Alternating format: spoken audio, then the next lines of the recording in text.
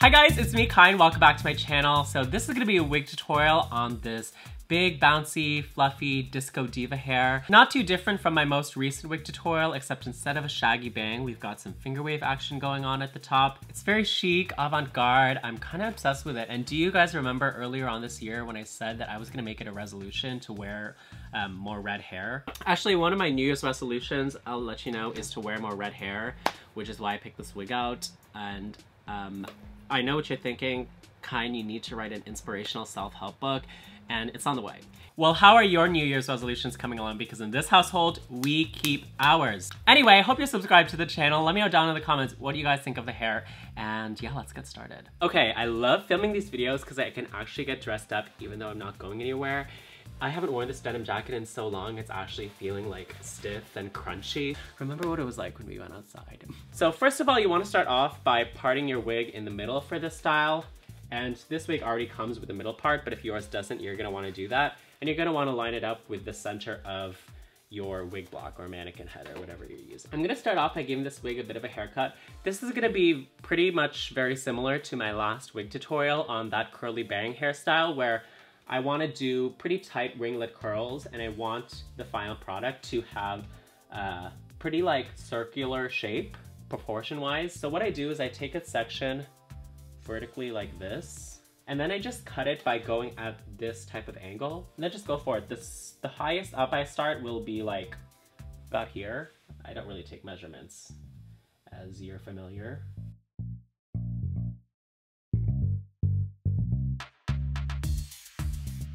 I know it can feel really scary to cut into the hair after you've spent so much money on your wig, and I can really relate to that because I spent the first few years never taking a pair of scissors to my hair at all because I did not want to mess it up, but it seriously makes such a big difference, guys. So since we're going to do a middle part and we want a really defined middle part, I'm going to put all the rollers in sideways, and I'm going to use these orange wire mesh rollers. They're 7/8 of an inch in diameter.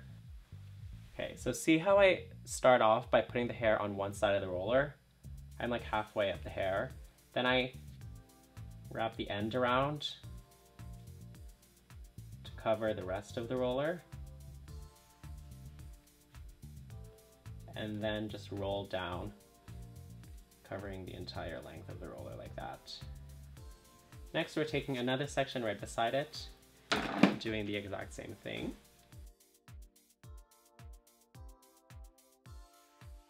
Now I'm moving on to the next section, just working my way towards the ear.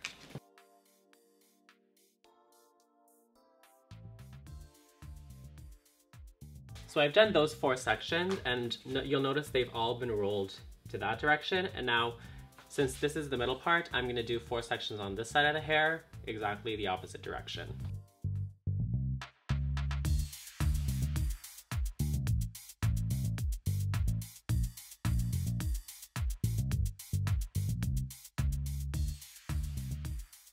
So at the top of the head, I'm gonna have like one point where all the hair will pivot away from, like that. Oop!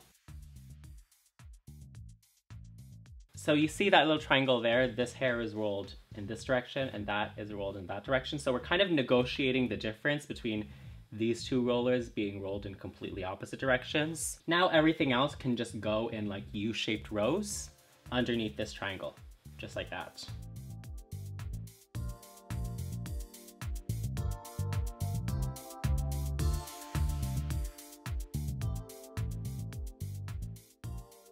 Alright guys, so here's what the roller set looks like.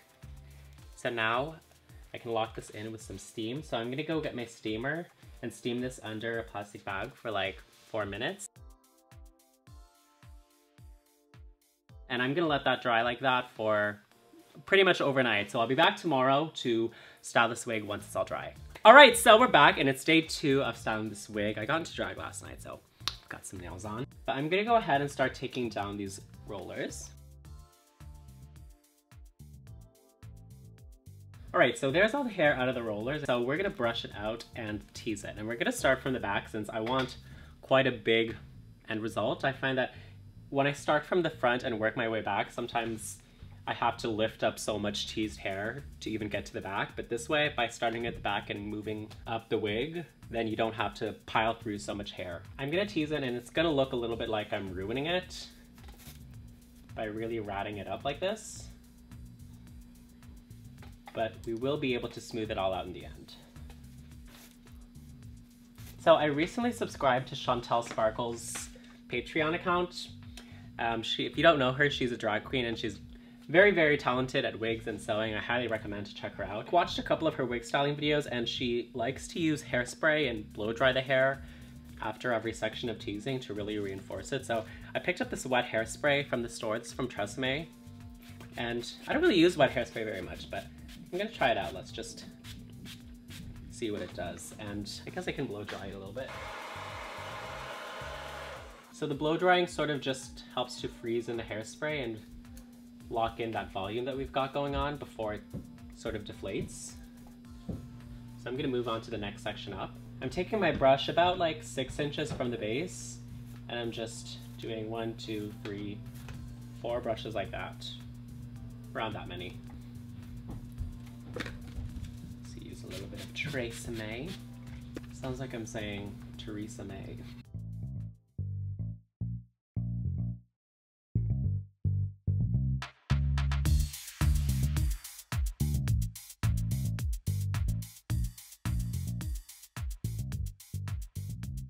Now I've reached the point where this is that triangle of hair that I did with the roller set. So this is like the top of the wig.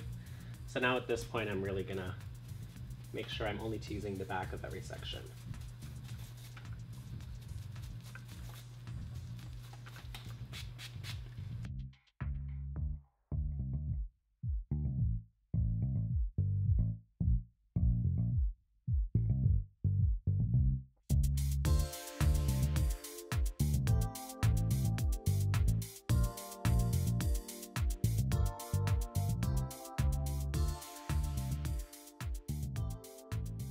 I've teased most of the wig now. All that I have left to do is the last 2 strands that are right here beside the part. Just doing a little bit of teasing since I want this section a bit flatter. I don't really want a lot of volume at the top of my head, actually.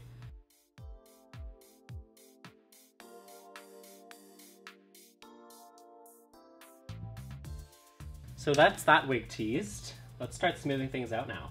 So I've got my little smoothing brush, and I'm just gonna brush like out and away from the part, like that.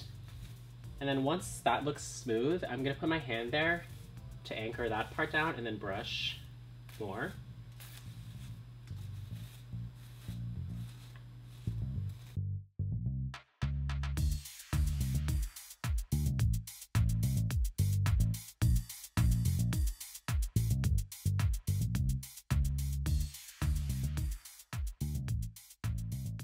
For this top hair, I'm kind of gonna do a little bit of a finger wave to it. See how there's already such a beautiful wave in the hair?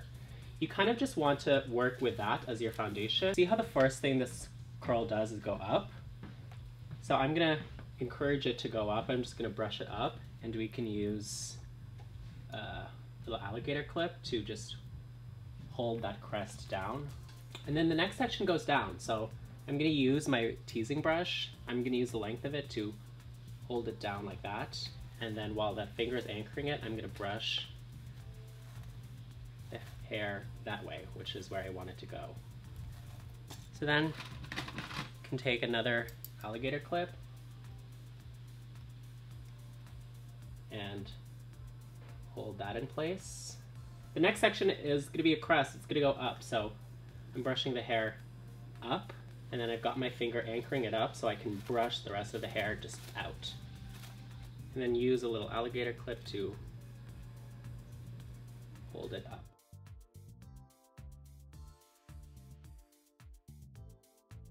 And that's all I'm gonna do. I'm only gonna do 1 up, 1 down, and 1 up. And then from there, the hair is kind of just gonna poof out and do its own thing, right? So once you're happy with it, really freeze that in place with hairspray. Okay, now I'm gonna do the other side. Once again, starting by brushing the hair up until it's really smooth, and then see how it falls, right? So there's a natural crest forming here. So I'm gonna lean into that and put a clip right here. And then the next section wants to go down. So to make sure that I actually have enough hair, I'm gonna take some of this hair here and just brush it forward towards the front of the head.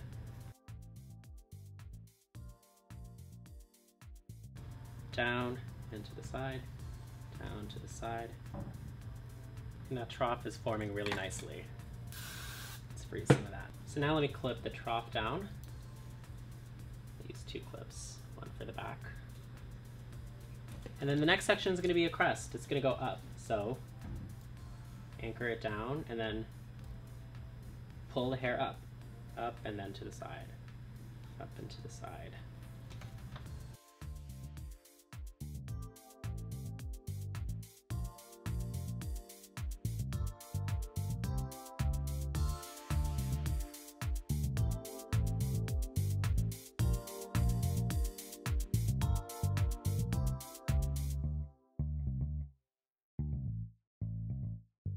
Alright guys, I think that's it for this wig. I'm really happy with her. Let's take these clips out really quick just to see what it looks like. But I tend to leave these clips in for quite a long time because if you're not wearing it, then you should be leaving the clips in just to keep it in the style that it's in. Here's the finished style, guys. I'm gonna go get into drag and show you what it looks like. And I'm back! So this is a finished look, you guys. What do you think? I love it. I'll post my makeup details over on Instagram if you guys are curious about that. But yeah, I hope you guys enjoyed this video and that you guys try it out for yourselves. I'll take this moment now to shout out some of you guys actually on Instagram who've tagged me in your pictures recreating some of my tutorials, which I love to see. So thank you so much for the tags. I really appreciate it. Anyway, thanks again for tuning in. I really appreciate it. I love you guys so much for watching. Let me know down in the comments what else you want to see me try out in the future, and maybe I'll get back to you. But until then, I hope you guys are all doing well. Bye!